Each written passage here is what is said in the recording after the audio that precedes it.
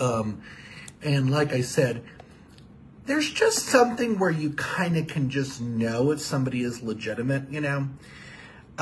It's a feeling that you get. It's just a sense that you get, you know. That video never grows old, does it? So today I have a few small things for you. And again, we're going to talk about Thomas John, the gift that keeps on giving.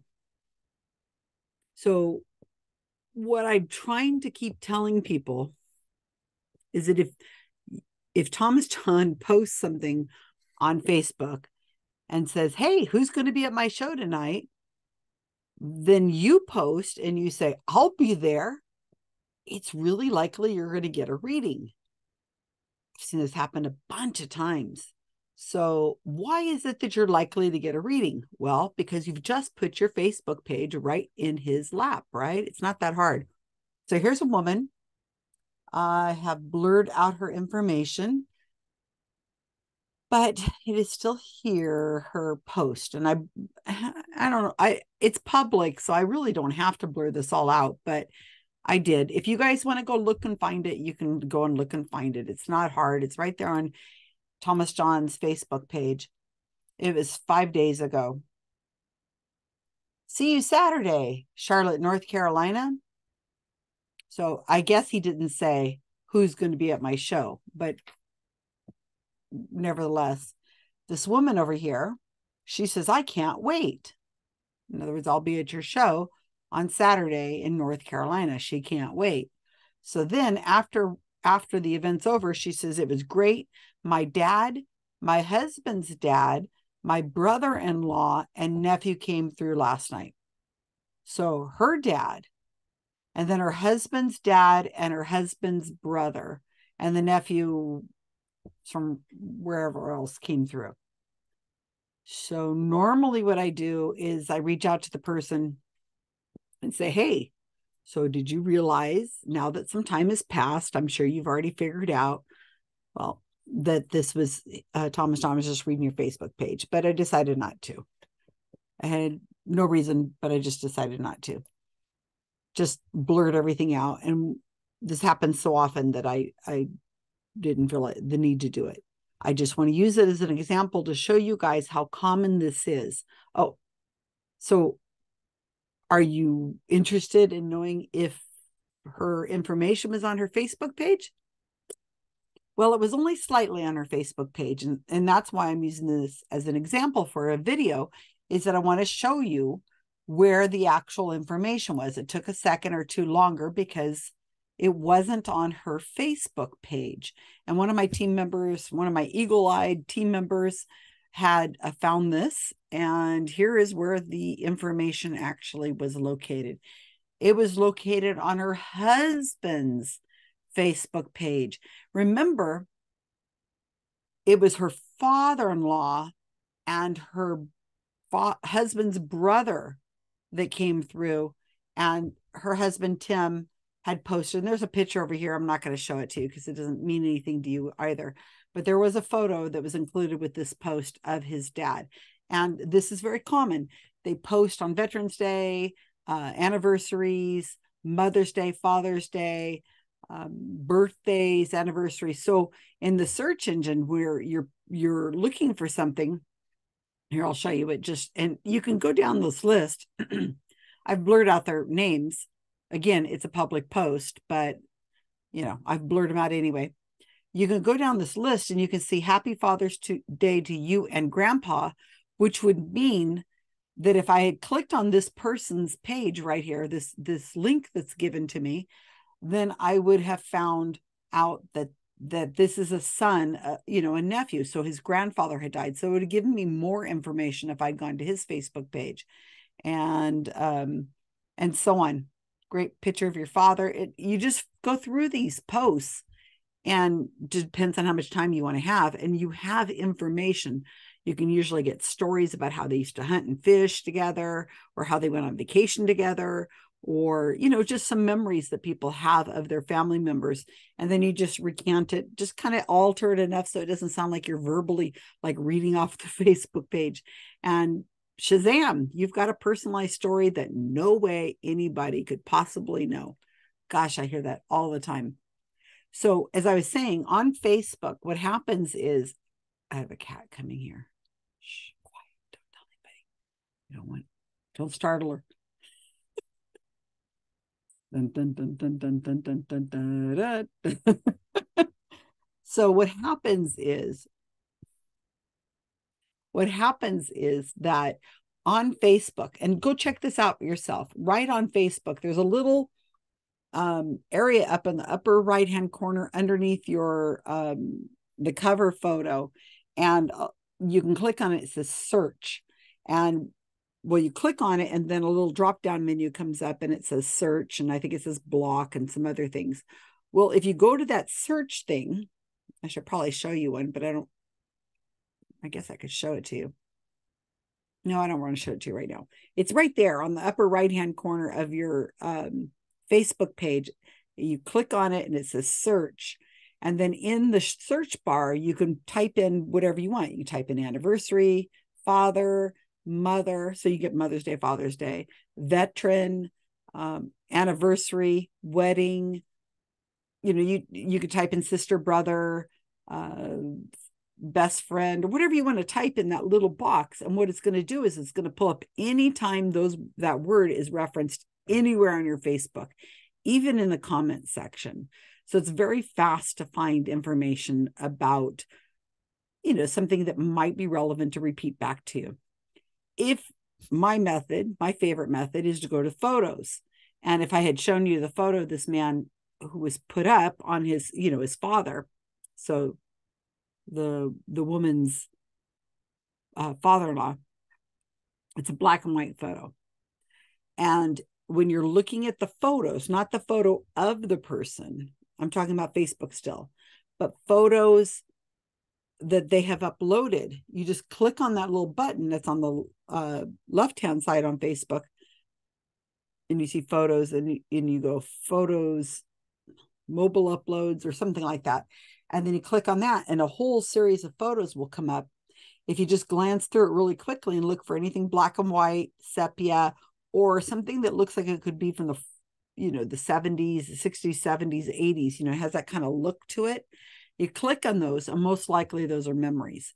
If you're getting black and white and sepia, you're probably going to enter into somebody's family, like an anniversary. It was their wedding, your family's wedding picture or something like that. And it's very fast. And when those are put up on somebody's Facebook page, then relatives usually do come in and post comments underneath saying how much they miss Uncle Bob, or, Francis, made the best pies in the world, or whatever.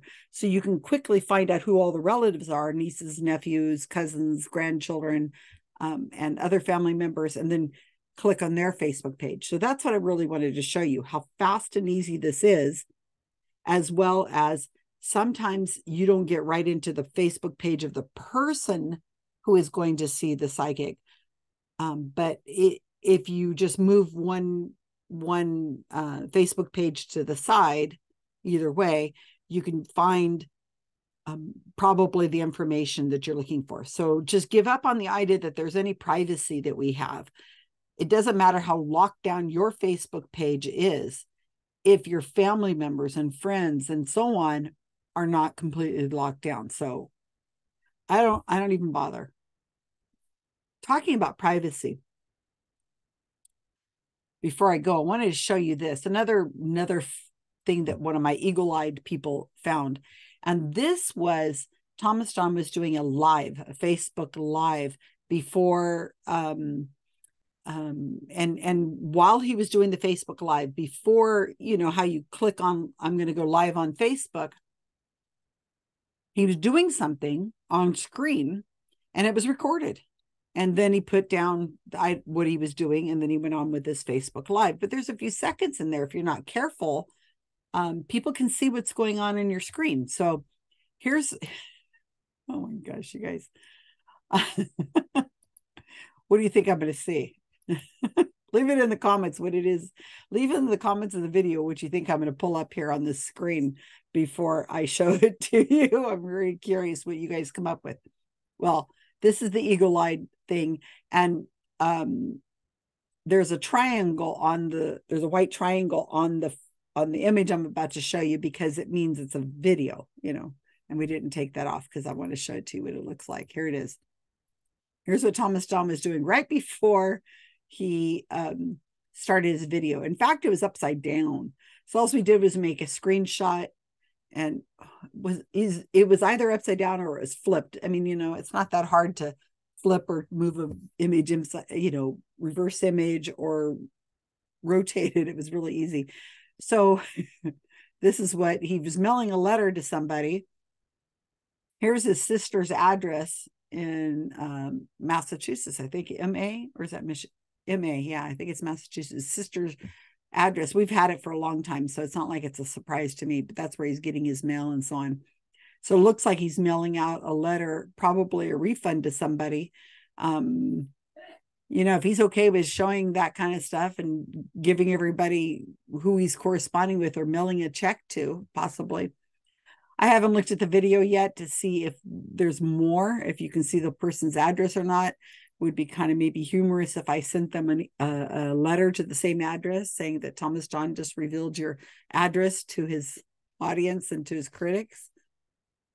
Anyway, that's what I'm talking about. There is no real privacy, because there's always some hoo-ha out there who's going to blow it for you. So you might as well just assume that you can't live in a box. You can't live in a fortress, because you got to go out of a fortress someday. And like I said, somebody's always going to reveal something that you might not want to know. It's there. Just be cautious, guys. Be very cautious. There are people out there who want are willing to go a little bit farther to win you over, to get some power over you, either money or to gain influence because of your likes or your attention. I know. So I know I keep talking about Thomas John. Like I said, he makes it so easy. I just can't handle when you're a hot reader, it's so much easier to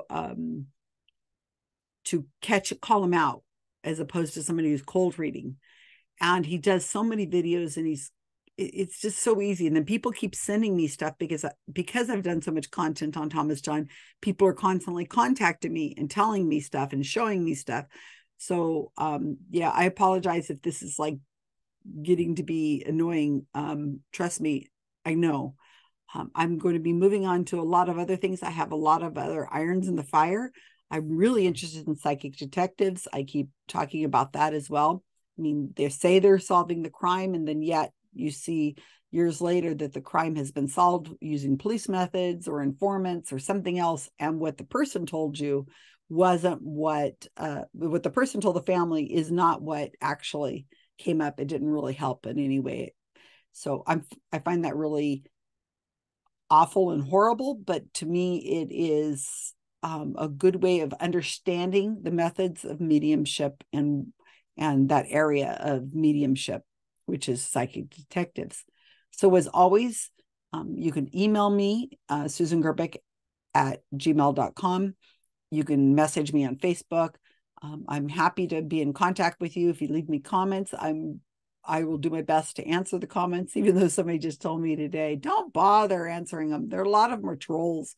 Yeah, I know they're trolls, but I don't know.